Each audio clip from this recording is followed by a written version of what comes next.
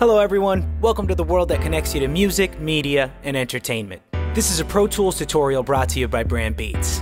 Today we'll be discussing how to find the tempo of a track. We're going to be using a track I made called Midnight Rush. Once the track has been imported, we want to make sure that the tempo ruler is visible.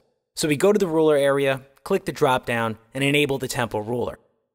As you can see here, the tempo default is set to 120 BPM.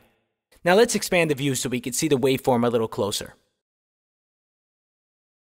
Make sure that the Tab to Transients button is selected. A transient is a sudden or abrupt high amplitude sound at the beginning of a waveform. In this case, we're going to be focusing on the transient of a kick drum. The next step is simple. Just play the song and use your ears. Double-click the red diamond on the tempo ruler and the tempo window will open. The time signature of this song is in 4/4, meaning that there are 4 beats per bar. Now hit the T button on your keyboard on every beat until you feel that you have the correct tempo.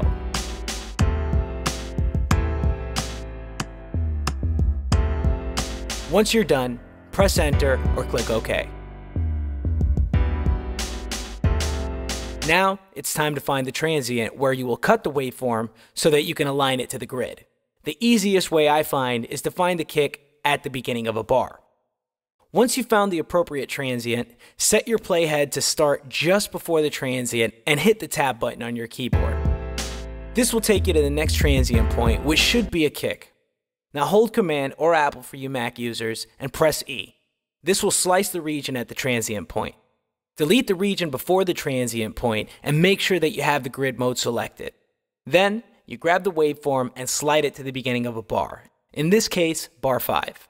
Once it's in place, you can select the region with the trim tool and expand the region back to the beginning of the track. Now to ensure that this has been done properly, go to the track submenu and click Create Click Track. You should hear the click track perfectly synchronized with the song.